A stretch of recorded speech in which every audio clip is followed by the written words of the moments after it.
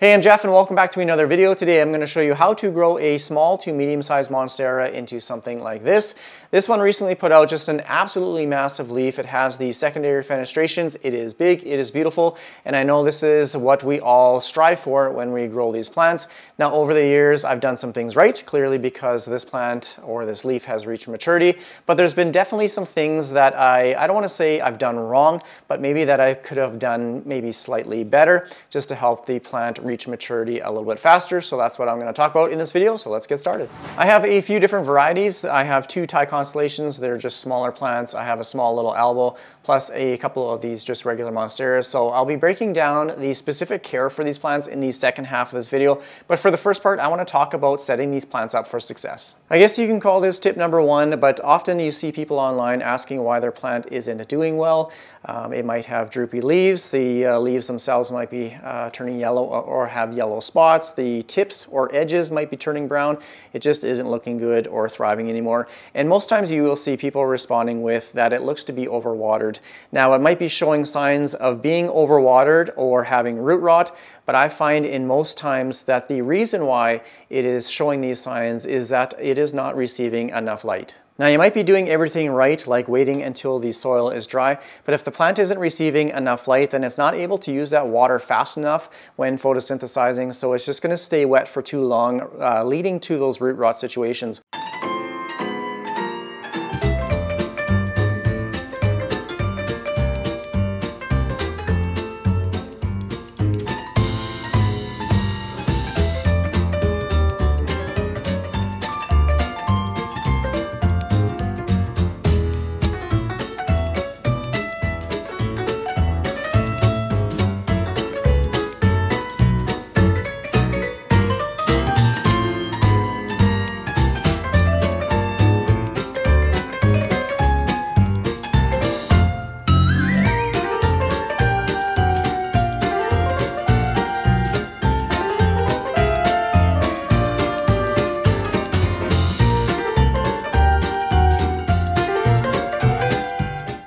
So don't do that, and don't walk into your plants tipping them over. Now the next tip, I guess, is tip number two, staking your monstera plants. So adding a support system to your plant so that it can grow up. Basically, you are trying to replicate how they grow in their natural habitat. They will start off obviously on the forest floor, they will latch onto a tree, and they will grow up a tree trunk with each new leaf sizing up as it grows up its support system. And yes, there is a front and a back to your monstera, so just making sure that you stake it properly and stake it early when they are young plants like this. It'll help achieve those larger leaves much faster. Here is one of my ties. This is the second one, and I'm just going to remove this here. These are little beneficial bug packs right now. So you can see it's a fairly small plant. It's a fairly small stem, but the front and the back is determined by the aerial roots. You can see there's a root right here, and you can see right back there, there's a small little aerial root that is becoming in contact with the board. So the aerial roots will be at the back of the plant. The majority of the leaf petiole will be facing the front. So you can see this right here is the petiole, and the majority of where it attaches to the stem is facing the front. Don't worry about if the leaf is facing backwards. They just face whatever direction that the light source is in. So just make sure that you look at the stem, look at the aerial roots, have the aerial roots at the back, so in contact with the wood plank. And you can see that's the case with this one here as well. There's some chunky aerial roots. It doesn't need a support system anymore. I'm just going to take that off, and you can see it didn't move when I removed it. This aerial root is in contact and adhered to the board. Each aerial root is alternating just like the leaf. So you can see there's a leaf on this side of the stem. On the opposite side there will be an aerial root, and it will do the same. So here's a leaf petiole, and then here's the aerial root for that node. So you'll have a leaf and an aerial root kind of opposite to each other. Here's the majority of the leaf petiole facing the front of the stem, so this is the front. Aerial roots are at the back, so that's at the back. So that's how you properly support or stake up a monstera. If you don't add a support pole, you'll probably notice that when you buy the plant from the store, the stem is basically laying on the soil. It'll just continue to creep along like that. It might size up, but you're not going to get the quick upsizing of leaves if you don't add a support system. A wood plank, a nice thick wood plank is sufficient, but you can also use moss poles, but the problem with that is you just have to obviously keep them moist so that the roots that are in the moss can obtain moisture and nutrients and not dry out. So a wood support system or a log, whatever it is that you like, that is sufficient for supporting a monstera. So those are the two big changes that I made with this plant. I've added extra grow lights, so I use a combination of the mother plant spectrum. I use the gooseneck Sansi grow lights and the Soltec Vita grow bulb, and then up top here I have the Soltec Highland track system. So yeah, it obviously appreciates the extra light, and then I do have it on a support stake as well. See if I can get back here. It is slightly veering off to the left, so I'm going to have to correct that. I may have to add another support just beside the current wood stake. I just moved a couple plants out of the way, but I just want to show the difference in the stem thickness as it grows up the support system. So you can see it's quite thin, and then as it grows up, you can see just how thick and beefy that stem is up there, and you can see the aerial roots that are growing down into the pot as well. So this is the setup that I have for this one right now. And you can see, like I said, it's veering off to the side a little bit. So this is a little more of a zoomed out picture, but just look at the thickness between the top of the stem compared to what's in the pot. I bought this plant in 2018 or 2019, so it's about 4 or 5 years old, and I bought it from a big box store, and it came with multiple stems in one pot.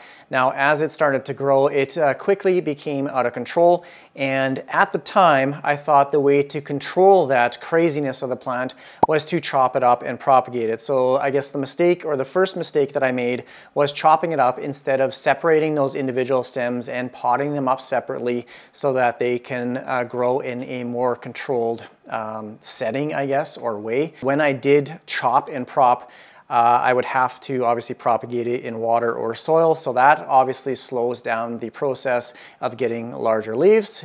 Basically, the plant uses all its energy and resources in developing roots instead of developing leaves. So it kind of set the growth back quite a bit. So I should have separated it initially instead of chopping it up and propagating it. That was just the way I thought at the time that the plant was going to get larger leaves. Now at some point I will have to do a chop and prop with this one as it outgrows the space or as it continues to grow. I just can't let it get larger and larger forever. Obviously I have to control its size at some point. Next time when I do chop the stem, I am going to be doing an air layering method. Now if you're looking for a good video on this, I'll have to make one explaining the air layering process with a monstera. But if you're looking for a good video right now, go check out my friend Lee from Kill This Plant. He has a lot of monstera content, and one of his latest videos shows how he air layers a monstera. So that is the process that I'll be doing next time. I won't be water propagating it, as I've seen some of these larger cuttings rot pretty fast, so I will be doing the air layering method or process next time. The last thing I want to talk about just quickly here before I start talking about the basic care for these plants, just let them grow and be realistic with the timeline of growth. A plant like this, this Thai constellation, it's a fairly juvenile plant.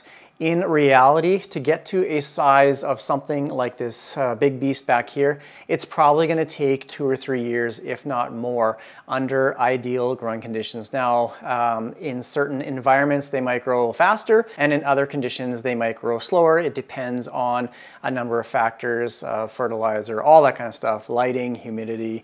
There's many different factors. So it might be different in whatever environment you're growing in, but right now I have mine under grow lights. The humidity is probably around 40%. The temperature, I think I have the thermostat set to about 22 degrees, and it's fairly consistent. So yeah, expect them to take a while to grow. So that's just what to expect when you go out and buy these smaller plants. So if you have like a fairly large space that you want filled quickly, then just be realistic. This plant is going to take some time to grow. So if you want a quick full plant, then unfortunately you're going to have to go buy a more mature plant, which of course costs more money. So a good plant friend of mine sent me a video today on how she saved her office's Monstera plant. It was basically looking super sad. So this is what she did to improve that plant. This is one of my pride and joy plants, and it's not even mine. But when I got here to work, it was dying in the bathroom. This is one of the older leaves. This was one of the older leaves. So I like brought it out here and put it up on this stick here. And most of the older leaves have died off. It shot out this and this. Those weren't even part of the plant when I first got here.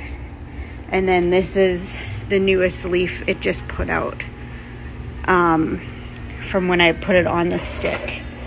So you can kind of see here what I've done. But yeah, this one's doing amazing for most of the leaves kind of looking like this and like this when I first got here.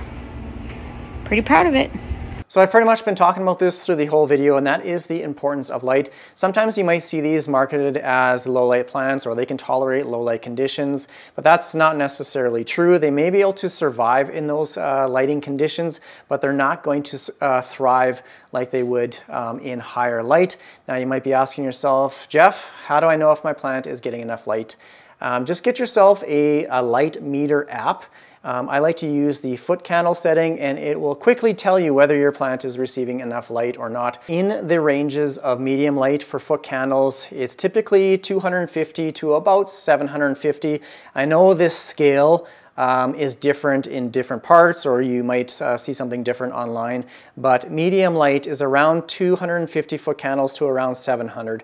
Low light plants is in the ranges of between 50 and 250. High light plants is anything like 1,000 foot candles or higher. So I'm going to go around and show you what type of light my plants are getting. You can see this right here is getting 650 foot candles, so that's perfect. Up near these lights, just at the level of the leaf, it's around 700-800 foot candles. So this is a perfect type of light for the Monstera plant. It's right in those ranges of 250, we're almost getting 900 there. So basically what I do is I just set it on the leaf, and then you can get a rough gauge of how much light your plant is actually receiving. So 600 is perfect. So obviously the closer you get to a light source, the higher the foot candle reading is going to be. These Sansi lights are actually pretty crazy. So within maybe like a foot, you can see it's almost 2,000 foot candles. So these little bulbs are actually quite powerful. Although some of these lights can be quite expensive, definitely you get what you pay for. These Sansi gooseneck ones are actually quite affordable. I think they're like $50 or $40 for these 3 light gooseneck ones. These light bulbs, again, they're a little bit more pricey, but definitely worth the investment. They not only look good, like it just fits in with the decor, but they actually perform very, very well. You can find cheap options on Amazon, but honestly, I've had 3 or 4 of those gooseneck ones in the past, and I no longer have them. Some of them just stopped working. Some of the light bulb connections just broke off, like when you move it. So definitely they are cheap for a reason, and you get what you pay for. Clearly, you can see that all of these lights are performing quite well, and yeah, all my plants downstairs here do extremely well under grow lights. For watering, I pretty well let mine get bone dry, and sometimes it can be a little bit difficult when you have a larger pot to know if the soil is dry, like at the bottom. They always say, you know, if it's dry on the top 1 to 2 inches, then give it some water. I find that's not accurate, especially when you have your plant, like I said, in a larger pot. You can get yourself a moisture meter, or if you don't want to spend any money, just simply use a bamboo skewer. It's really easy for these larger pots because sometimes those moisture meters, they only go so far down. If you have a bamboo skewer, basically you just stick it all the way down to the bottom of the pot. Let it sit there for a few seconds. If you pull it out and there's any soil sticking to the skewer itself, then it's a little bit damp. It's going to stick to the skewer. Sometimes you can actually feel moisture as well. So I just pulled the stick out of this one. You can see maybe a little bit of soil at the very, very bottom of the stick. So this one is pretty well bone dry, and it'll be ready for a good thorough watering. Unfortunately, I don't have any plants that need to be repotted right now, but pot size and soil type are very important with these types of plants. You don't want a pot that is too large for the plant size itself, just because there's going to be too much soil moisture. Whenever you water it, it's going to retain moisture for much longer than if you had it in a smaller pot. The plant won't be able to use or take up that water fast enough, or it won't be able to evaporate, and then obviously you lead to that root rot situation. So just when you're potting a plant or repotting it, just pick a pot that is slightly larger than the root system itself. Soil type, as you saw in that watering reenactment, you could see that the water was draining through the soil quite quickly. For most of my aeroids, including my monsteras, I've been using VeryPlants Molly's aeroid mix. It's a very well draining mixture. It's got a lot of well draining or fast draining ingredients in the bag. I do have discount codes for the soil, as well as all these grow lights and stuff in the description of this video if you're wanting to go check it out. So that is the soil that I use for these plants. And yeah, this is an appropriate size pot for this size of plant.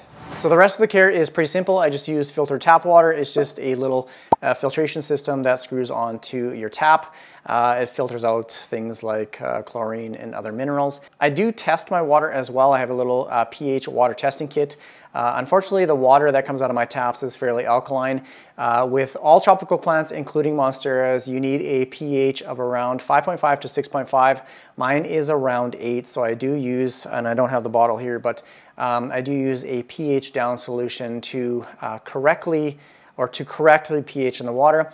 If you have something that is too acidic or too alkaline, it's going to lock out nutrients to your plants. Those roots need a certain pH, and if you have it, like I said, too high or too low, the plant is not going to be able to utilize nutrients. So you can give it all the fertilizer you want, but if you don't have those optimal pH ranges, then it's not going to be able to use those nutrients. So watering with a proper pH and even testing your soil is a good habit to get into, just making sure that your plant is optimizing all those nutrients. Now for fertilizer, this is what I use for all of my houseplants, my tropicals, my succulents, everything. This is Dynagrow Foliage Pro.